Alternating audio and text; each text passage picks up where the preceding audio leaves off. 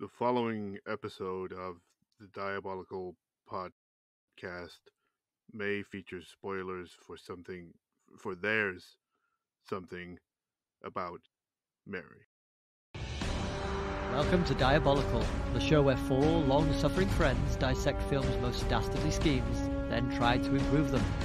I'm your host, Lord Manly Supreme, and this week's movie is 90s gross-out comedy There's Something About Mary.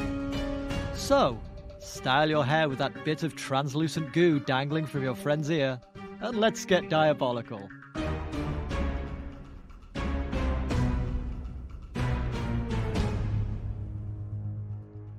Hello and welcome to the pod.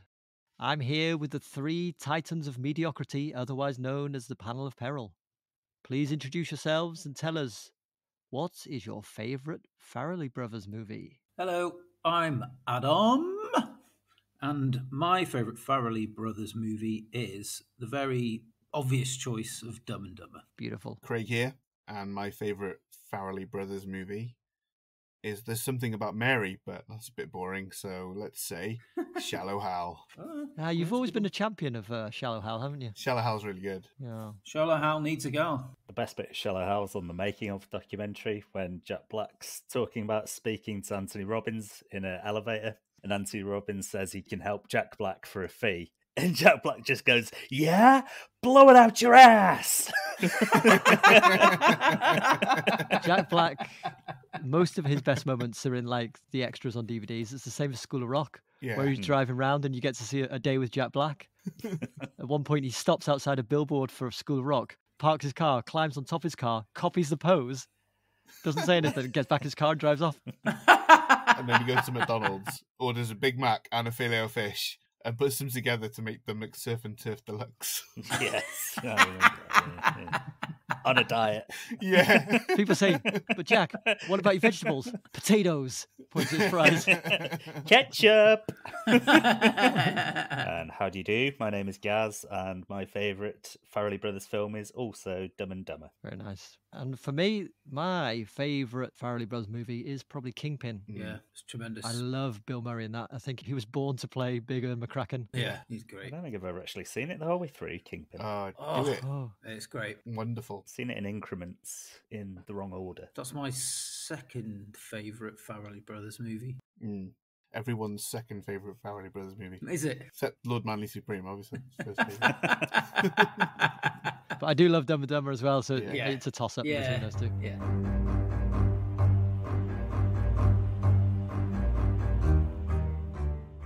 Later, we'll be competing to see who can come up with this week's most diabolical scheme and earn oh-so-scrumptious peril points for the diabolical leaderboard. But first, let's dive into the movie. Released in the hazy, crazy summer of 1998, There's Something About Mary was the Farrelly brothers' second joint directorial outing following 1996's Kingpin. You may remember the pair wrote and produced 1994's Dumb and Dumber, but Peter Farrelly received the sole director credit for that film. There's Something About Mary opened to widely positive reviews from critics and went on to become a box office success, grossing over $369 million worldwide against a budget of $23 million, becoming the fourth highest grossing film released that year. Would you fine gentlefolk care to hazard a guess as to the top three highest grossing films released in 1998? I stress released because Titanic was the highest grossing film of 1998, taking $1.8 billion, but it was in fact released at the end of 1997. Scream 2. Saving Private Ryan. Oh,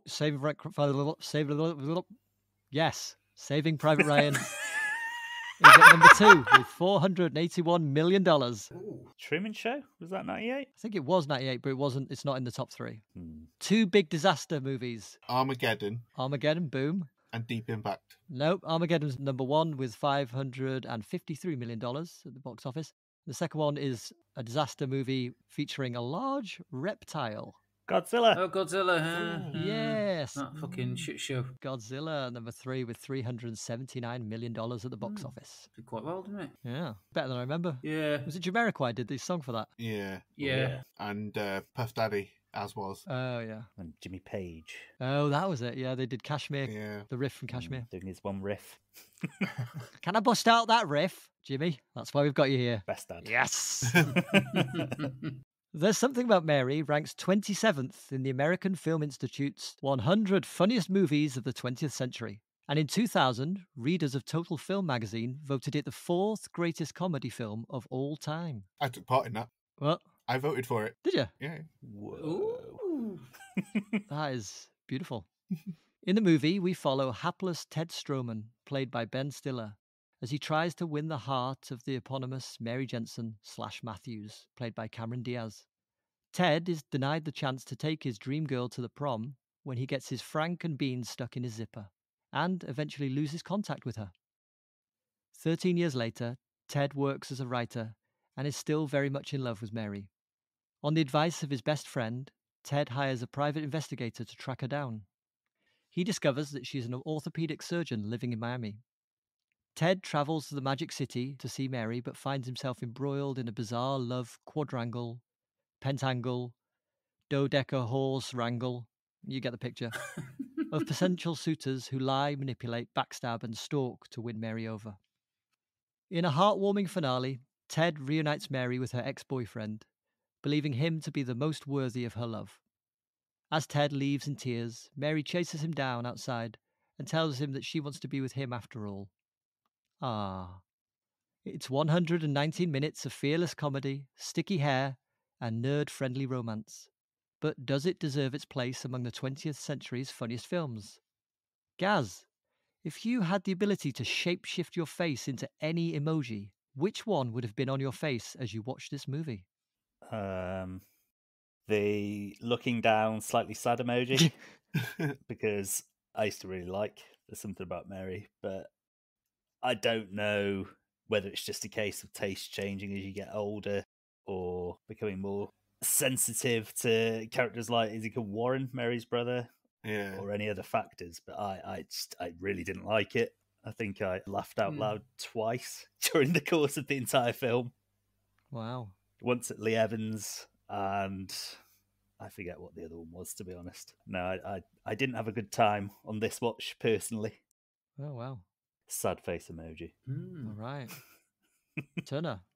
Well, I sort of had the pre-anxieties that Gaz was having. I thought it's probably not going to have aged very well. But I don't think that Warren and the others in it are the butt of the joke. So I thought for that reason it's aged quite well. And then there are still some really laugh out loud moments in it. But yeah, I did enjoy it, and I wasn't expecting to enjoy it. It has held up better than, say, the likes of Ace Ventura and other films from around that time.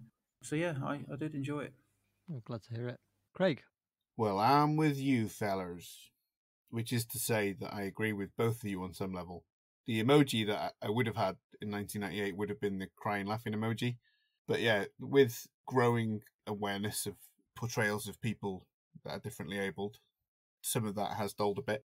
But by and large, I agree with Turner. I don't think that Warren was made the butt of the jokes. I think it's pretty clear that the people making fun of him, especially Healy, are the shit people. And I think the Farrellys have generally a good track record of inclusiveness. You know, one of the characters in Shallow Hal that's seen as kind of a hero character has spina bifida.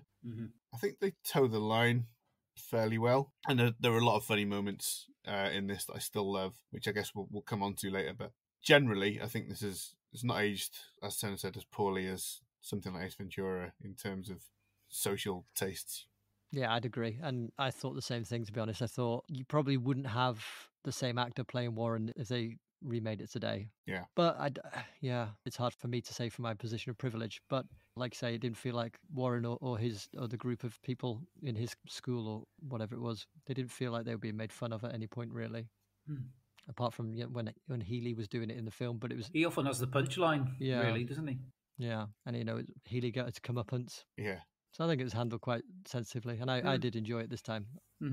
I think if we all look at films through a modern lens from, say, 30 years ago, 25 years ago, or longer, we could all say things that aren't relevant, or maybe we don't enjoy them so much anymore. But stuff like Something About Mary, Dumb and Dumber, and things like that, they were like the indicators of where comedy was at that sort of time, wasn't it? It was like quite slapstick, stupid, gross out comedy type stuff, wasn't it, really? Yeah. This was the year before American Pie, and I think this movie is aged better than that movie. In some ways. Yeah. Also, Eugene Levy brings a lot of class to American Pie. Oh, yeah. And Jennifer Coolidge. Yeah, Jennifer Coolidge as well. Yeah. She's great. Yeah, but obviously he plays a much bigger role, and I'm aware that the role as written was not the role that he played, and he wanted to play a more fatherly role. And I think that was a huge strength of that series.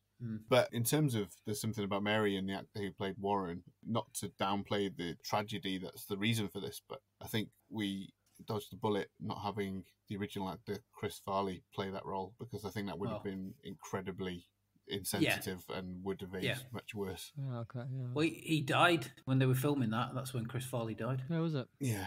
So he probably wouldn't be able to complete the film anyway. So Be tricky being dead. Yeah. Bit of an obstacle. Well, maybe he could have done a weekend at Bernie's. There's Something About Mary. Just wheel him out. You okay? You okay there? It's being insensitive now, guys. Jesus. It's not too soon, surely. 25 years. 25 years, isn't that the exact limit when something becomes funny? Yes. In the South Park AIDS episode. All right, before I ask you for your highlights and favourite lines, we're going to play a little game that I'm calling Some of This Shit is Interesting, but Some of It is Made Up.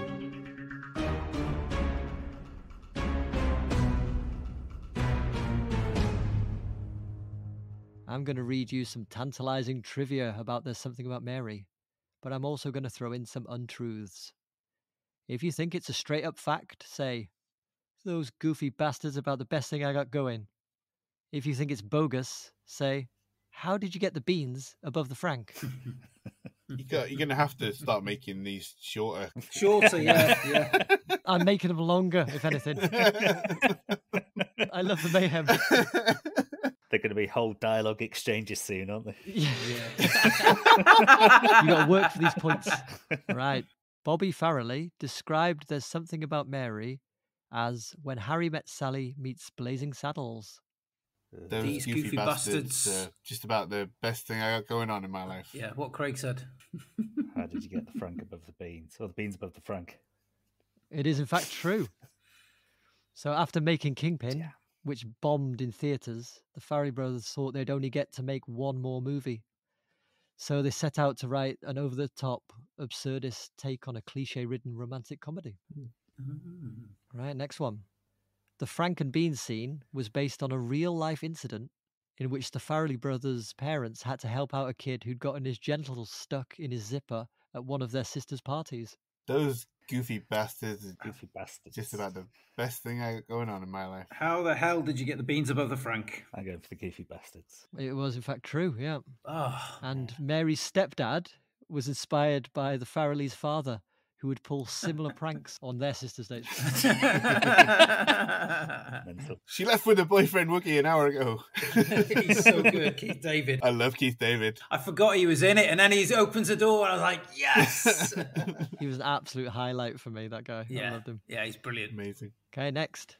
Jim Carrey and Jon Stewart were considered for the role of Ted, and Jennifer Aniston was considered to play Mary after being introduced to the Farrelly brothers by Courtney Cox. Those goofy bastards. Those goofy bastards. Those goofy bastards. That's the best thing I got going on in my life. For me. That was false. That was a little red herring I threw in there. Ah, cheeky. Jim Carrey and Jon Stewart were considered, Yeah. but actually Courtney Not Cox Jennifer Aniston. was considered for the role. I threw in Aniston as a little red herring for you. Okay. I mean, that's dodgy ground there. She's quite a bit older than Cameron Diaz as well, isn't she? She's like, I'd say she's at least 5 or more years older. I'm going to have to Google it now, and hang on. Well, hang on. I've got a chart here of Of 90s heartthrobs. Hollywood women. and their ages. It adjusts every day automatically. I like to keep track of their ages. Jennifer Aniston is 54, I'm sure she is. and Cameron Diaz. Courtney Cox must be near 60 now. I'm not Googling another one. I'm just in Cameron Diaz. Courtney Cox, you cock. Cameron Diaz is 50. Yeah, well, I don't want to do that, Yeah, that's some good Googling there, guys. I'm not going to Google the thing that Turner said. I'll just Google something I've decided. Courtney Cox is 58. 58. She's 58. Said it before you did. So I win the That's Google. almost double I the age knew of it. Jennifer I Aniston. knew it before you said it. So in your face. So that's almost double the age of Jennifer Aniston. Yeah.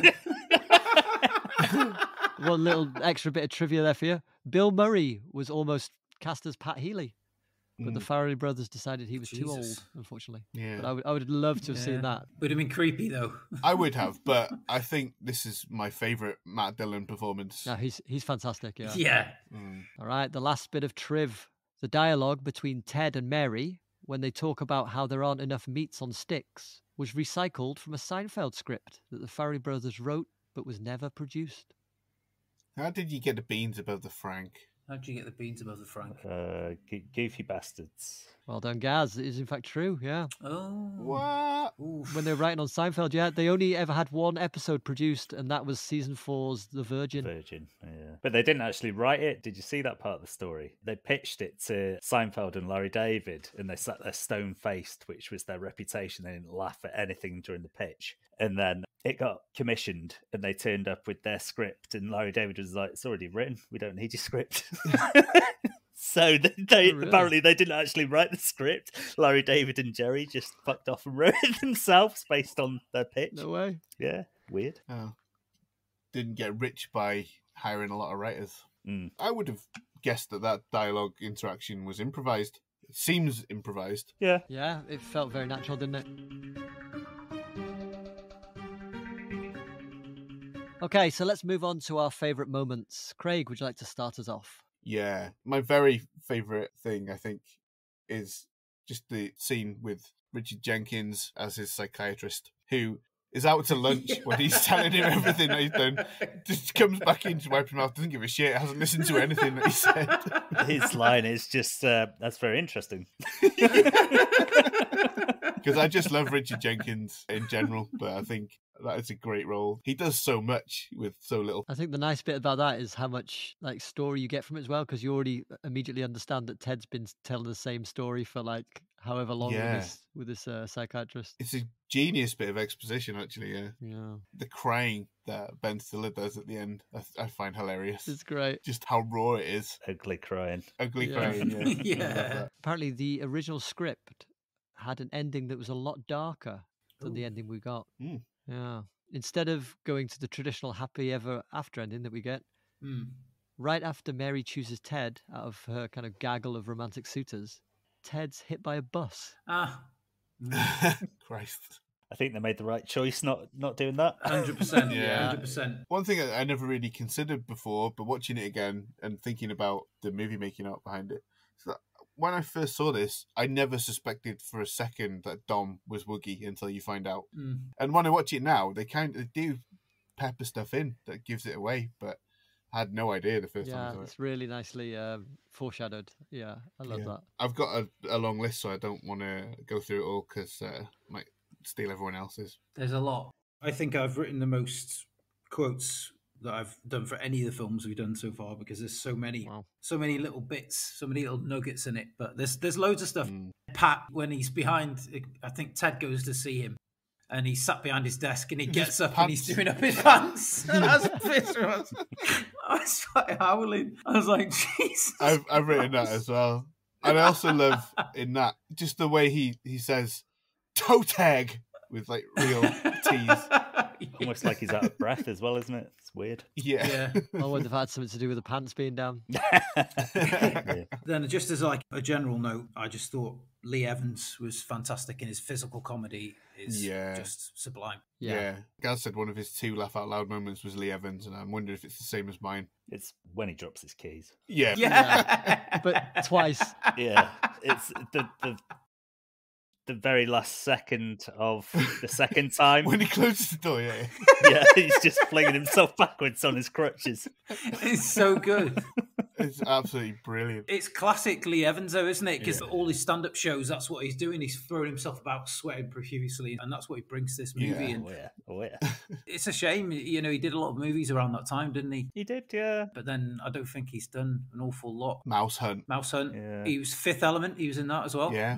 Funny Bones with Jerry Lewis. Yeah. Yeah. But I think he's I think he's 60 now or something like that. Is he retired now? I think he is, yeah. I have not seen him do anything for a long time.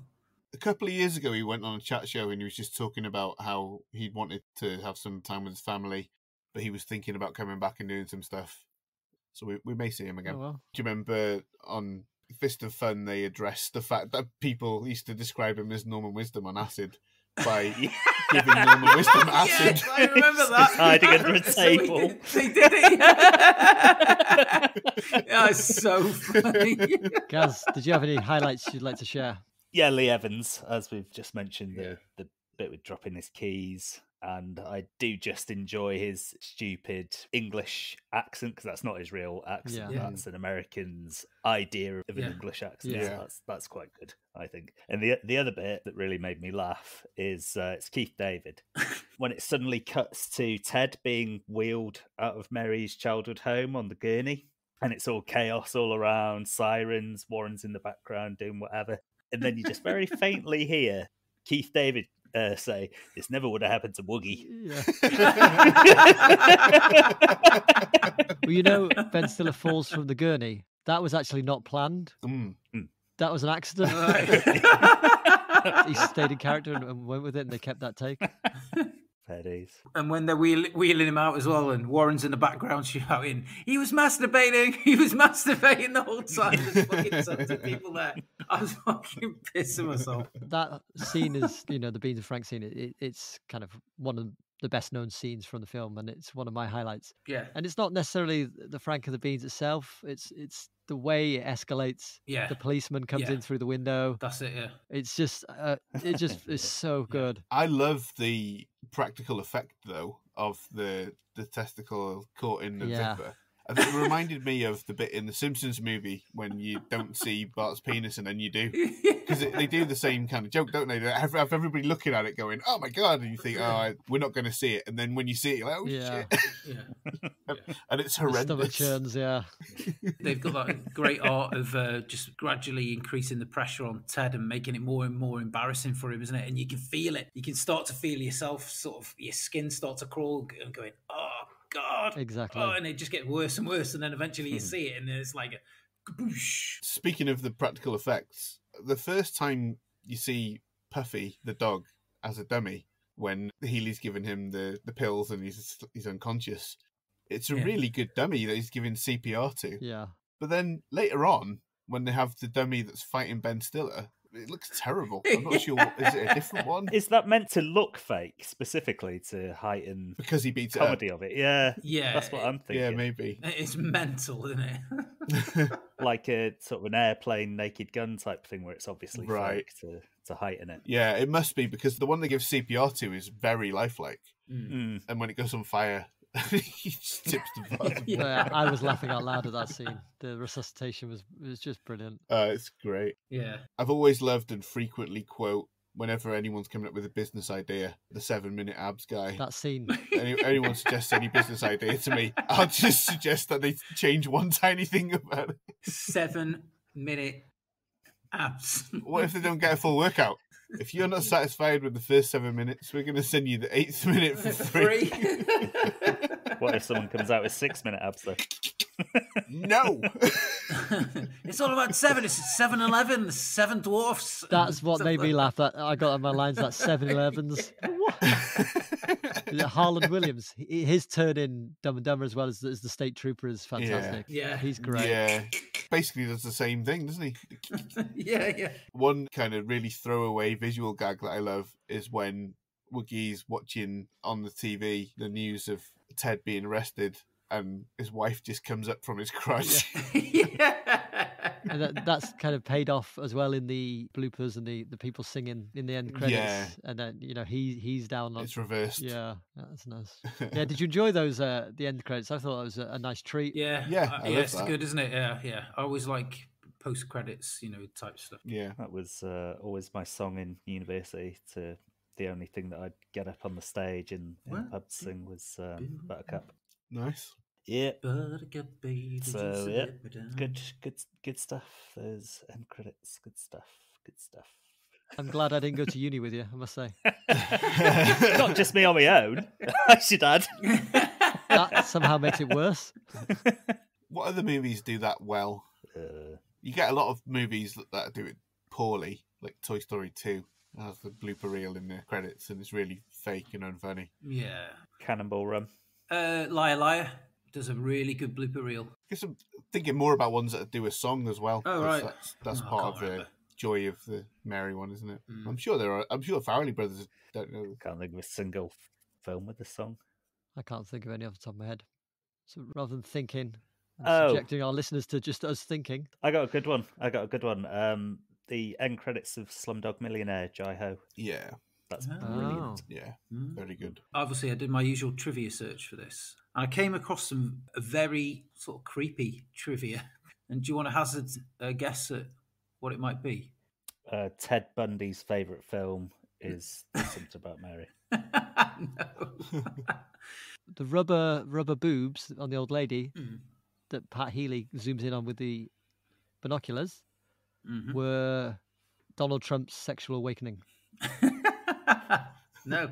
If you watch There's Something About Mary, after midnight, a ghost jumps out the screen and goes, Oh, "Boo!" God. Like that Kleenex advert. Yeah. Don't know.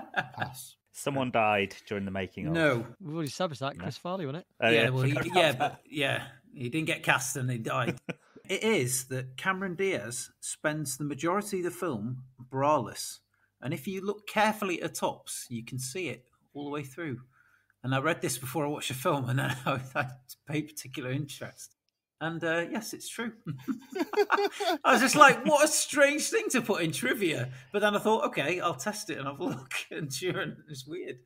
Just very strange. That's got Turner's seal of approval. Turner tested. It's got my lock of the week. Did they say why? I don't know. Didn't have the budget for it. But, yeah. Do without bras, I'm afraid. Sorry, Cameron. No. If Magda's not got a bra, neither have you. Maybe she just doesn't. Maybe she didn't want to. Yeah. Bloody feminists. She also got a Golden Globe nomination for this film as well, didn't she? Oh, did she? Which is, yeah, quite richly deserved. Wow. She's very good in it. Yeah, she is. Yeah. Clearly, she's not the eye candy. She's the centre of the film. Yeah, The moral centre. I know they're all vying for her attention and for affections and stuff like that. yeah. However, she's the one controlling it all. So it's a great role for her, and she does really, really well. I think the best film was Gangs of New York, but this is probably a close second, I'd say. That's interesting because I hated her in Gangs of New York. I thought she was Yeah. dreadful. I think she's a really bad fit. Oh, Yeah. okay. I really like it. But I think she's fantastic in this. And the mask. Yeah. Mask, yeah, tremendous. Yeah, but that was purely eye candy, wasn't it? And Being John Malkovich. Yes. Wonderful. A year after this, wasn't it? Yeah. Oh, yeah, of course it was. Did everybody enjoy seeing Jeffrey Tambor turn up in this? 'Cause Yes. I did. Yes. I love anything with him in. I've even put it in my notes there. Look, old Jeff Tambor. Jeff Tambor. Have you also written, I like Matt Damon there? Yeah, I have. Yeah, I like Matt Damon. Do you mean Matt Dillon? Yeah, that's what I meant. I like Matt Damon. I like Matt Damon. I like the alliteration of surprise Sarah Silverman, so well done there. Yeah, surprise Sarah Silverman. Beautiful bit of alliteration. Yeah. Did you ever see the director's cut that they released on DVD of There's Something About Mary? I think so, yeah. No. It's got a lot more Jeffrey Tambor, a Yeah. subplot with him and his pet python. And he winds up being eaten by the python. And it's quite a funny image, as I recall, just his arms like pushing up on it. That's great. Where would you cut that? That's brilliant. I'll have to dig that one out. Another practical effect that I really love is Healy's chompers, his spin ears. It's so Yeah. funny. God, that's so awful, aren't they? All right, let's move on to favourite lines. Gaz, did you have any at all? Yes. Ooh. Get you. It's back to Mary's childhood home again. And Keith David again. Yeah. He's just had his initial look at Ted's mangled Frankenbeans. And he calls Mary's mum in. And Ted's like, no. And he goes, she's a dental hygienist. She'll know what to do. Isn't she trying to spray it with like some alcohol spray? I guess a zipper does have teeth, so I see why you're thinking. Yeah. There's a line of logic there, definitely. Yes. My favourite line is when Ted is helping that guy move and he's got that thing on his back and he's like struggling with it and his back is making funny noises. And the guy in the wheelchair's going, what I wouldn't give to know what heavy feels like, you insensitive prick. Oh, just me then. Okay. No, it's a great line. I love that. It's good, yeah. I've got a few. Some of them happen quite close together. One is when Healy gives Mary a sloppy snog with lots of tummy tongue. And she goes, how does my stomach taste? And he says to Warren, how's my stomach taste, she says. Just the way he says it. When Mary then sees Ted for the first time in however many years it is, and she asks him, how is everything down there? And he says, I was in and out of the hospital 2 weeks. And when he suggests to her that they go on a date and catch up, and she says, didn't we just do that? Yeah. My favourite line was when Ted decides that he wants to see Mary after all, despite Healy trying to put him off her. And Ted says, I thought you said she was a spark plug. Healy goes, no, I said butt plug. She's heinous. And just to do this line, it's full justice. This is the hitchhiker line that we referred to before. 7-Elevens, 7 dwarves, 7 is the magic number. It's like you're dreaming of gorgonzola cheese when it's clearly brie time, baby. Right, I want to move on to some personal questions that I have for each of you. Mm-hmm. Craig. It's not really appropriate. Not the appropriate forum for this. No. Sorry. Craig, have you ever used bodily fluids to style your hair? Not intentionally, but I think, like on Futurama when somebody asks Fry, I think it's the 80s guy, asks Fry if he wants some hair gel. He's like, no, I make my own. After a while of not washing your hair, the natural oils of your skin do give you a bouffant sometimes, don't they? So I wouldn't know. Not semen, though. Just underline that there. Well, I did, and look what happened to me. But it's kept your scalp looking very young. Yeah, very shiny, very shiny. All those stem cells. Adam, what's the craziest thing you've ever done for love? Fuck me. I've done lots of crazy things, so I can't really nail it down to one thing. Give us 3. I've tried and failed too many times. Give us your top 3. Oh, Christ. Or top 8. Remember. I'm sure there's people listening out there who'll probably be able to remind me. Right, well, I'll ask you another question that's got a bit of an easier answer. Adam, do you prefer to spank the monkey, choke the chicken, or flog the dolphin? I'd say spank the monkey. Yeah. All right. A wise choice. How does that even work? Did you just hit it? Oh. He's spanking the monkey. I'd forgotten flog the dolphin, and I kind of burst out laughing when I heard that. That's really good. It's horrible listening to him when he's doing that as well, and all the sounds of it. It's just like, I was just like, for God's sake. And Gaz, what's the biggest lie you've told to impress someone?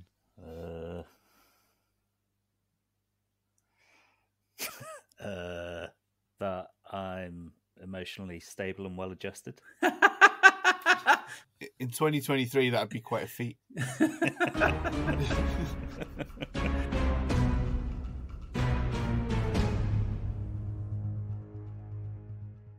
After observing Mary for a few days, Pat Healy, played by Matt Dillon, becomes obsessed with her. Desperate to have her all to himself, Healy warns Ted off Mary, telling him she is not the cat she once was. Healy then returns to Miami to pursue her, spying, lying, manipulating, and stalking to win her over. When Ted arrives in town and starts dating Mary, Healy teams up with Norm, another sad soul haplessly in love with Mary, to get rid of the new suitor.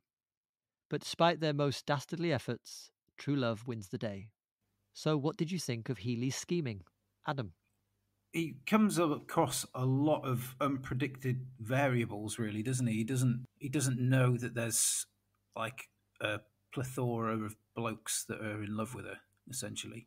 So he doesn't plan for any of that. He just adapts his plan just to snare her. And then it's because of the likes of Norm and then Ted reappearing and stuff like that that ultimately stops his plan from winning, doesn't it?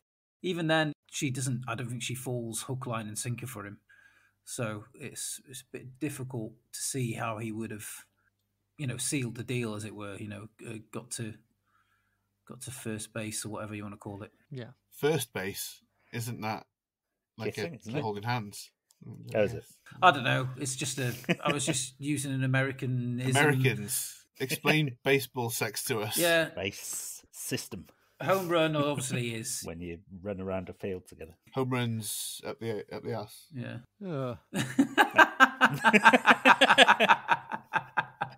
Well, I was outdid there massively. And not for the first time. What do you think, Craig? Yeah, I think his initial plan is pretty solid. You know, he does a good job of throwing Ted off. He gets a lot of good information about her and prepares well, getting the Nepalese coins and all that kind of business that he does there. But I think it really falls apart when he reacts to who he thinks is Tucker, the architect, turns out to be Norm, telling Mary that Harvard's never heard of Pat Healy, and his response getting Sully to help him do that ruse about him being a Peace Corps guy who pretended to be an architect, I think is just terrible. She and her friends kind of respond to that quite well, but would there ever come a point where she'd go, so why did you pretend to be an architect? And how would he explain that? You know, that's where it falls flat. He does kind of explain it, doesn't he, when he's talking on the radio, saying, oh, I just thought girls were all interested in power and status and money and things like that, doesn't he? Yeah, but it's a bit specific that she loves architects. The whole thing, he keeps getting caught in a lie, doesn't he? And the way his plan works out in the film, it doesn't have much legs. It's going to fall apart or something. Although it's funny, at the end, when Ted shows up before he brings Brett Favre in, it's clear that Healy still thinks he's in with a chance. He's like demanding that Mary decide. Yeah. And Norm is as well, isn't he? Yeah. Eagerly awaiting her answer. Yeah, I love that the fisherman's brought in as well at the end. Yeah. Gaz, what do you think? Similar to the other fellows, the big part of the scheme for him to get all the inside info on her and use that to his own advantage is good, but he's not very good on the small details. Like Craig said, posing as an architect and saying that he's got a place in Costa Rica, is it? And Nepal. He nearly gets caught in the lie quite early, doesn't he, with the Estadio Olimpico? And he has to bullshit his way through that, which he just about manages. Yeah. The big concept behind his scheme works, but once you drill down into the details, he never really stood a chance, which I think you'll find in my plan. I've sorted all that. Looking forward to it. Well, for my part, I think drilling down into the details is a big thing that I felt he should have done more of. So is that a little teaser? Nice little segue for you there. Yeah. And I'll also say something cryptic. There you go. Intriguing. I hope that gets paid off later. And I'll try and staunch this nonsense by just saying 7 florets of broccoli. Oh, good job. You veered us away from the nonsense there. Dun, dun, dun. Dun, dun, dun. Dun, dun, dun. Okay, this is the part of the show where we compete to see who can improve the villain's scheme the best and earn precious peril points for the diabolical leaderboard. We'll each share an alternative plan and vote for our favourite at the end. Healy tries to lie, cheat, and stalk his way into Mary's affections, but he is ultimately left broken-hearted. Craig, as you recently pointed out that no one has asked you to go first recently. That's too recently in a sentence. Craig, as you've recently pointed out that no one has asked you to go first. Recently? I'd like to ask Gaz to go first. Gaz, what have you done? Oh, bravo, sir. Bravo. Well played. You know those flowers that clowns have that squirt water into people's faces? Well, Healy uses one of those in his office before leaving for Miami during his meeting with Ted, except it's loaded with the odourless poison DDT. That's Ted out the way. Lickety split, no fucking around. If needs be, use the face-off technology in some way to evade capture. The real meat of my plan comes next. And now for the coup de grace, the pièce de résistance, the cherry on top of the cake, how to win the titular Mary's heart. Well, let's just say that Healy has a plan for that little old itty bitty situation too, okay? Okay. Haven't swung the wrenches in a while, says Healy to a politely smiling Mary. Hey, can you give me some tips here? He asks her. Yeah, don't talk on someone's backswing, she shoots back at the pencil-necked geek. The conversation proceeds from there in much the same way as in the finished film, except instead of being a condo, Healy's imagined Nepalese residence is really more of a duplex, and the blueprints that spill out of his bag are replaced by large green plastic bags. Very large indeed. In the car park, immediately following their session on the shooting range, Mary and Healy say their farewells when the incident with the very large green plastic bags occurs. What are you doing with all of those very large green plastic bags? Asks the beautiful young go-getter. It's just something I work on in my spare time, he replies. Are you a garbage man? Mary inquires, only half joking.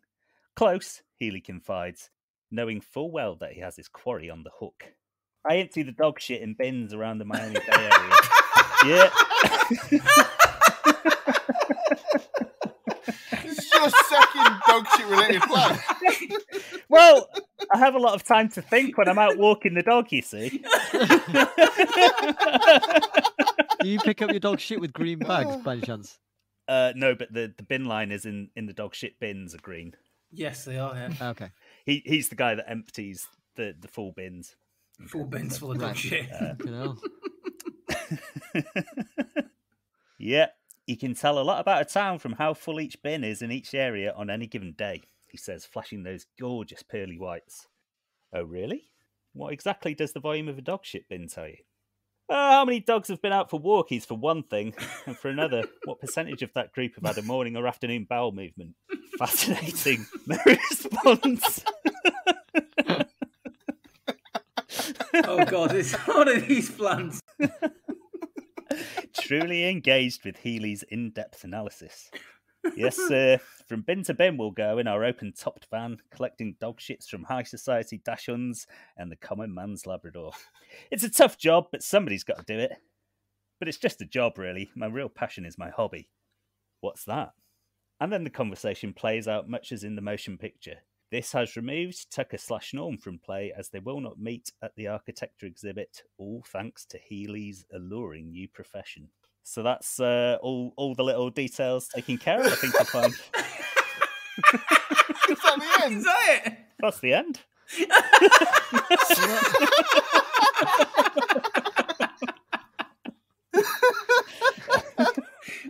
I do have a little parentheses at the end there saying, pause for laughter, applause, etc.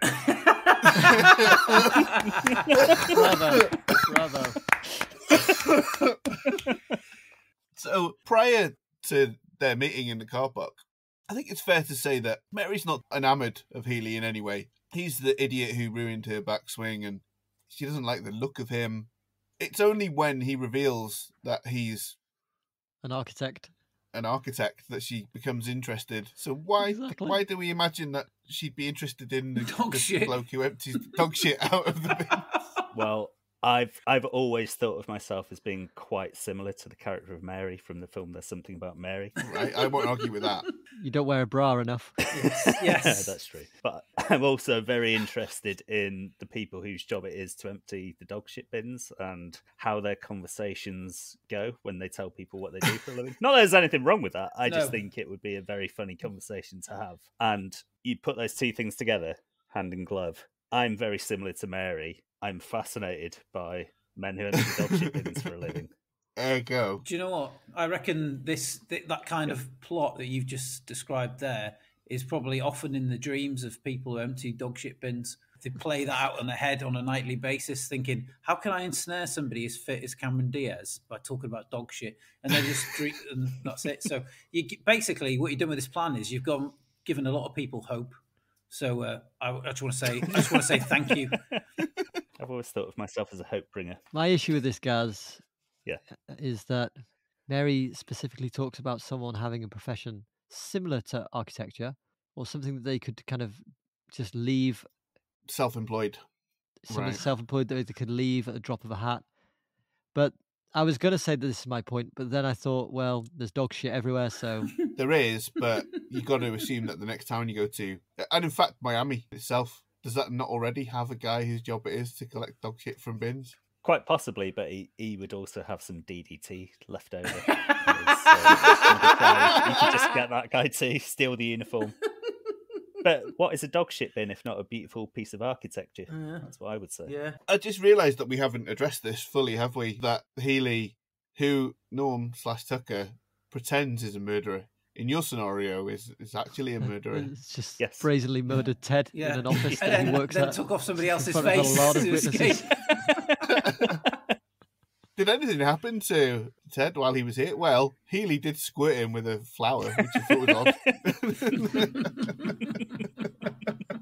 So, as you're all confirming, flawless. Yeah. Oh, one last question. What's your favourite type of dog poo bin? The one that you just open up and it's got a green bag in it and you can see all the other dog poo bags, or the one that's got like a little chute where you open it and you have to deposit your dog poo in there and then you shut it and then it slides into the bin? Well, they've both got pluses and minuses, haven't they? The one that's got yeah. like the little drawer can be tricky and get stuck, especially when you got cold hands. Yeah.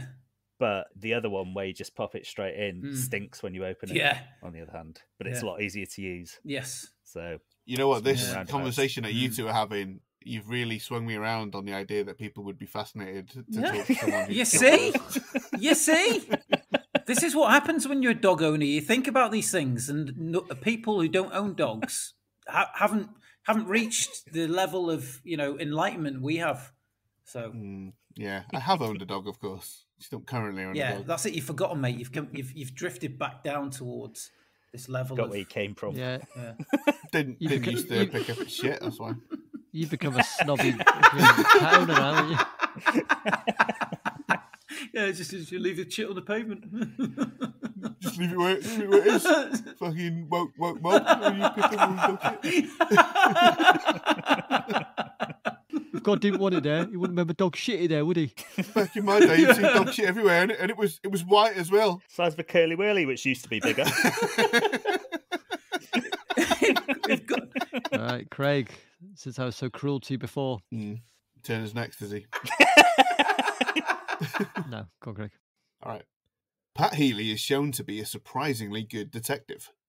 Through surveillance and subterfuge, he is able to discover everything he needs to seduce Mary, despite the fact that he's a tactless, pompous ass. More impressive still, that he manages to track down Mary at all, despite the fact that she's changed her name, a fact unbeknown to Ted when he first hires Healy. His plan falls short because he stops there. Picking up where he left off, I turned my detective skills to delving into Mary's past more thoroughly, to learn as much about her as possible, and arm myself with the tools to not only seduce Mary, but to hold on to her too. It's likely the first straight dope I'd uncover would be the 411 about my grubby pal Dom Woganowski's restraining order. I can't risk him ratting on me, so the first thing I do is follow Mary's lead and get my name changed by Depot. If Mary hears Ted hired some Seamus named Healy, she won't immediately link that name to me, and that'll buy me time to get him chased out of town by the Miami PD before he can eyeball me. My next obstacle is Tucker, the snooty Brit architect. It wouldn't take much digging for me to discover his secret and expose him. Then I get my buddy Sully to drop a nickel and pose as my old Harvard professor Kim Green, verifying my own credentials over the horn while Magda listens in. With those guys out of the picture, that only leaves Ted. I can't prevent him from finding out about Mary from his chiropractor, so at some point he's pounding asphalt down to Miami with Woogie in tow. It's clear by then that my veneers haven't had the intended effect, and I overhear Mary telling Magda that she loves braces, so I'm booked in for some more dental surgery ASAP. I call around the local hotels quickly until I find out where Ted is staying, and I stake the place out. A few choice photographs of Ted and his buddy Dom ought to come in handy later on. Over the next few nights, Mary has a little trouble dressing for dates, never able to find the shoes she planned to wear with each dress. Then she receives a typewritten note, along with some photographs of Ted and Woogie holding several pairs of Mary's shoes that mysteriously showed up in Ted's hotel closet. He'll claim it's a fit-up, but the damage will be done, and she'll tell Teddy to take a powder. That's when I swoop in to pick up the pieces. Moustache gone, braces fitted, dressing more like a geeky dipshit. You know, the goofy look she digs. From out the window, Jonathan Richman sings. Well, Healy's a good gumshoe. He fucked the pizza boy. He fucked that stalker Ted. And he got Woogie a new cum shoe, which he's probably right now jacking off into. So now she'll settle for this dipshit. And he'll give that old man lots of speed. There you go. Bravo. Taking care of the old man at the last minute there. Mm-hmm.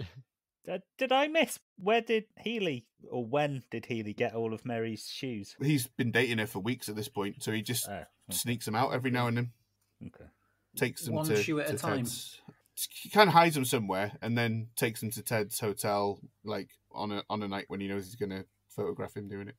How did he learn that Woogie has a shoe fetish? Well, the details of his restraining order would be available to a private eye. So someone who uses the skills that Healy has could find that out. Fair. Good point. And sorry, remind me how he got rid of Norm? He just discovers that he's Norm. Okay. So really quickly, after he meets Tucker, he starts investigating into who Tucker is and where he's from and stuff. Basically, I'm saying if he used his detective skills more often, he would have found out that Norm was a fake as well. Okay, very good. Any more questions? Don't think so. The only other note I had is that surveillance and subterfuge would be a good name for a private investigation firm. Terry Surveillance, Steve Subterfuge, together. Well, maybe that's our sitcom that we do. Terry Surveillance and John Subterfuge. All right. Adam, what would you have done differently? Oh, what wouldn't I have done differently? You'll soon find out. Oh, I'm on tender hooks. Let's just get one thing straight right now. Nice Guys finished last. This film is lying to us. How many people have been tricked into thinking that being a top drawer, occasionally dopey person is the key to starting a successful relationship with the person of your dreams? Enough! I am going to set the record straight.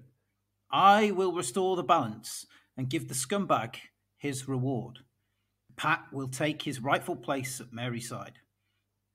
So after his little bit of spying and information gathering, before he meets Mary in person, he acts. Healy is well and truly smitten, although he doesn't really know why. He must have Mary.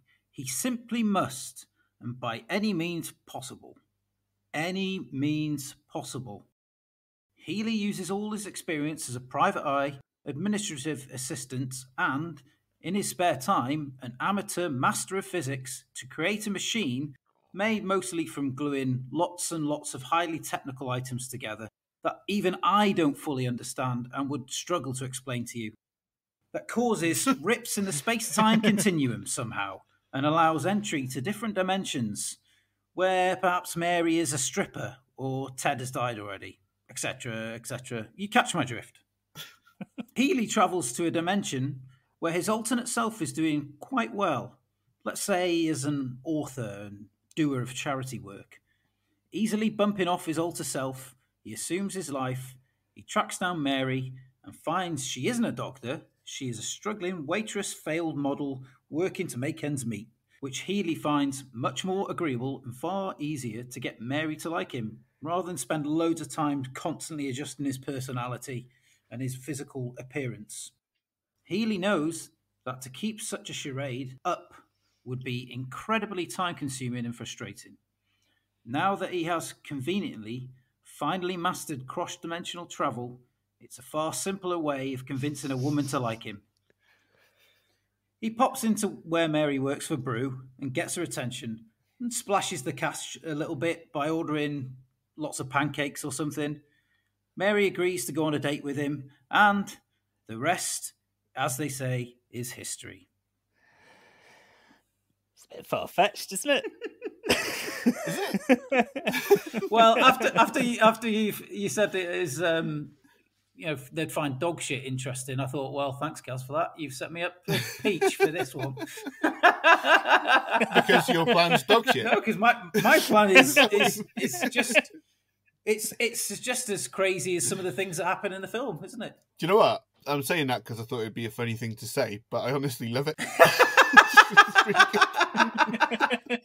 Were you inspired by an episode of Star Trek or something? No, Or Jet Li movie The One. I was just really struggling. I thought, how can Healy make this stick?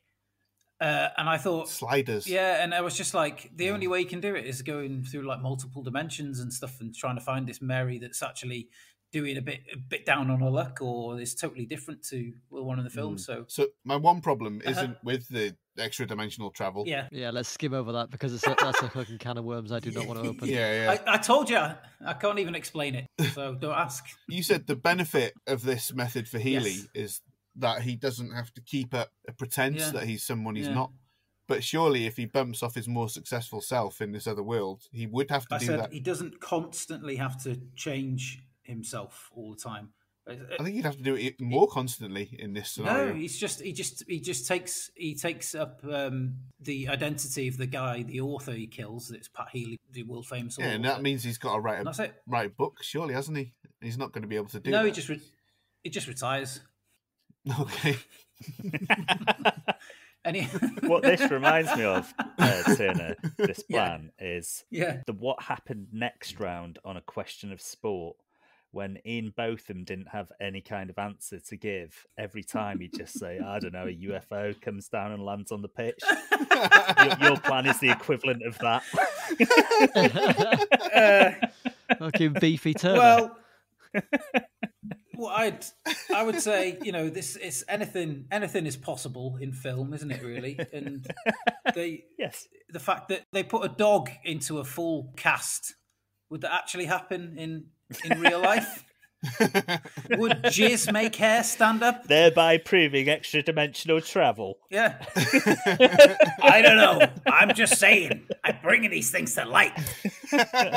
Just asking questions. Just throwing out truth bombs. That's very nice. Boom. If there are no further questions, I will bring us home. God, that's over with. Mary. Mary? Mary. Mary, Mary, Mary, Mary, Mary. Mary. I take a long gulp of my harsh grain alcohol and wipe the bitter tears from my eyes. I done fucked up. I let the girl of my dreams slip through my fingers. What a grade A doofus. I'd do anything to get her back. But it's no use. I don't deserve her anyway. I sit down and lift the lid of my record player. Perhaps some music will raise my spirits. I flick through my record collection, pull out an old copy of Revolver by the Beatles, and place it on the turntable. As I lie back to the foot-tapping feel-good funk of the Fab Four, I recall a friend telling me that this album includes some messages that can only be deciphered when the record is played backwards. The 60s was a wild, wild time. But then it hits me. I know how I can win back Mary. I jump in my car and head to the video store. I head straight for the romance aisle, make my purchase, and leave. I head to Sully's and borrow his VHS recorder. I'm going to need 2. Once I'm home, I set to work. The next morning, I shower and put on my best check trousers and Tommy Bahama shirt. I lacquer my hair, grab the present for Mary, and head out. I look good. I knock on Mary's door. She answers and is understandably cautious. No need to be wary, Mary, I say. I know I messed up. I toyed with your emotions. I'm sorry. I'll never forgive myself for that. But please take this gift as a token of apology.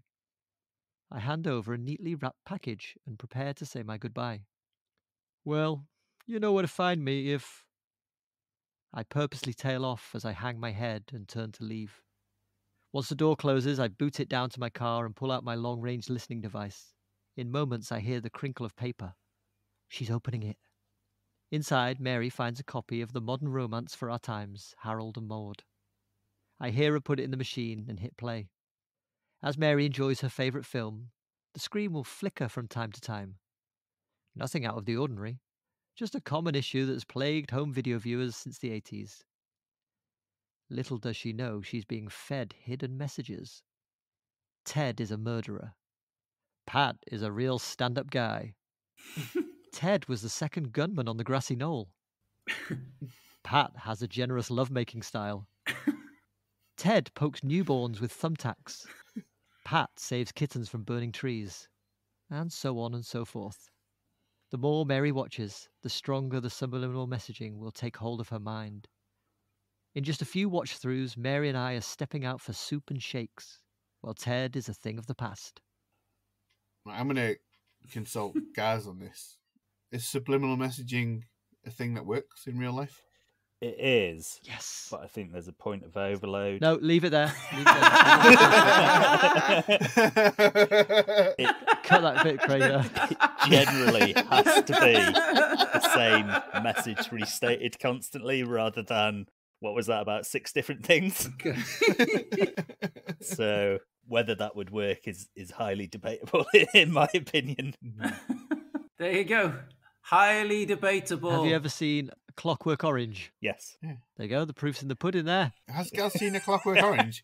Gaz was first in line to watch it when it got unbanned. Well, the principal part of the Ludovico technique in that is Beethoven's Fifth, which would constitute one thing. That's the psychic driver, hearing that one piece of music, isn't it? And just associating it with a vague concept of violence and it making him feel ill. So, yes. What's the judge thing? Sustained or... Yeah, sustained. What's the word? Yeah, sustained. Yeah. Overruled. You need to say overruled. Overruled, that's it. Overruled means that you agree. Don't tell him. That... Don't tell him, Craig. Okay, so let's say, though, that if she watches this VHS multiple times... Yeah, which she will. And associates Harold and Maude with all these things saying about Healy, that could feasibly work. Yeah. So my big question is, your plan starts where Healy's already in a bad place. He's been rejected already by Mary. So at what point does this happen? I was thinking, so it's after she's with Ted. So Norm's already out the picture. Oh, so after the end, the whole movie's over. Yeah. Right. He's going back in there and he's apologising for his behaviour. He knows he's been bad. And then he fucking subliminal messages her. I feel like that's kind of out of the bounds of, don't want to keep harping on about this, but the premise of the game. No. This is what he'd have done differently. Nothing differently. Just a sequel. That's what I'd have done differently. I'd have made a sequel. Yeah. There's something more about Mary. There's something else about Mary. That's what it should be called. Yeah. Would she even accept the gift from him at that point, I think? She knows he's a scumbag. Would she not just refuse it or chuck it in the bin? You see, what I did was I solved that with one line. I think you'll find. Go on then. What was the line? Let me just pull it up again for you. Where's Ted while this is happening, by the way? Is he not watching Harold and Maude with her? Well, you know where to find me if I purposely tail off as I hang my head and turn to leave. That's going to be playing her heartstrings. She's going to go, oh, maybe he's a decent guy after all. And that's going to cause us to open the gift. So where's Ted while this is happening? Ted, he was called away to work. He works from home. He's a writer. He's a sports writer, isn't he? So sometimes he has to go to the games. Okay. Phew. It was only slightly torn apart. Okay, some absolutely diabolical schemes there, but there can be only one winner, or two, or four, but never three. We had Gaz's plan, which I'm calling dog shit and murder scheme. We had Craig's plan, which was quality detective work. We had Adam's plan, which was cross-dimensional romance. And then we had my plan, which was subliminal messaging. It's time to vote. And remember, we can't vote for our own plan. And if either of you three wins, you'll receive 2 peril points for the diabolical leaderboard. Yes, we know. As host, if I win, I will only get 7 points, as I picked this. Oh, sorry. 1 point. I'll get 1 point. Those ones look like a 7 if you squint. They do. It's unfortunate that I've written it out. Is everyone ready? Ready. Contestants, ready? Ready. All right. Craig, who have you voted for? Well, physics aside and plausibility, I had to vote for the one I enjoyed the most, which Oh. is Adam. Well done. Adam, and who did you vote for? Well, Is this going to be some kind of mutual spanking of the monkey here? possibly not. Purely for my sheer amazement at how long we actually talked about the post-plot, I've gone for Gaz. Hey. Okay. And Gaz, who have you voted for? Well, I voted for the most logical plan, which again was Craig. Oh, look at this! Oh, is it gonna be? Oh. Deciding vote. Yeah. I voted for the plan that had the best song. Oh, song buddies. It's in there somewhere. I'm going to take back some of the things I said about you. This is just turning into a fucking popularity contest, come dine with me types thing. No, you don't understand what I was saying about Come Down With Me, Turner. I don't know. We're just doing it to take the piss out of you. Well, do you know what? It's the season over. Oh, can I change my vote? No.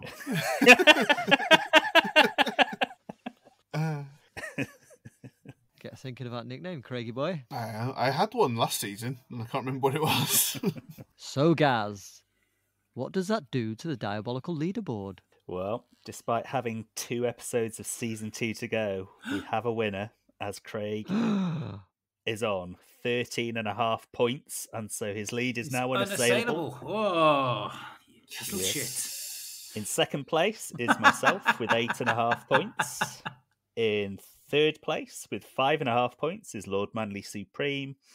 And in last place with 4.5 points is Adam. Boo! Okay. So it's a race to see who's the toss that comes last now. Maybe we should do the last place gets their nickname chosen for them by the other 3. No, let's not do that. No. Get a bit confusing. 2 made up names. Yeah. Okay. Craig, as next week's host and champion-elect, please tell us, what film have you picked for us? Do you want to know what it is? Is it Die Hard 2? Pulp Fiction. It's The Matrix! Oh, it's a good picture. Matrix. Yes. Good. Matrix is awesome. Excellent. Okay, well, that's it for another episode. Thank you for listening. Don't forget to follow us on your podcast platform of choice so you never miss an episode. But most importantly of all, tell your friends about us. Seriously, really get on their case about it. Call them up hourly, ask them whether they've listened to it yet. And if they haven't, tut loudly and hang up. It'll be a right laugh. And we'll get the extra listeners we so desperately crave. Follow us on the usual social medias at Diabolical Pod throughout the week for more mildly interesting content. Join us next time when we'll be dissecting The Matrix. And remember, getting your bits stuck in your zipper could turn out to be the best thing that ever happened to you.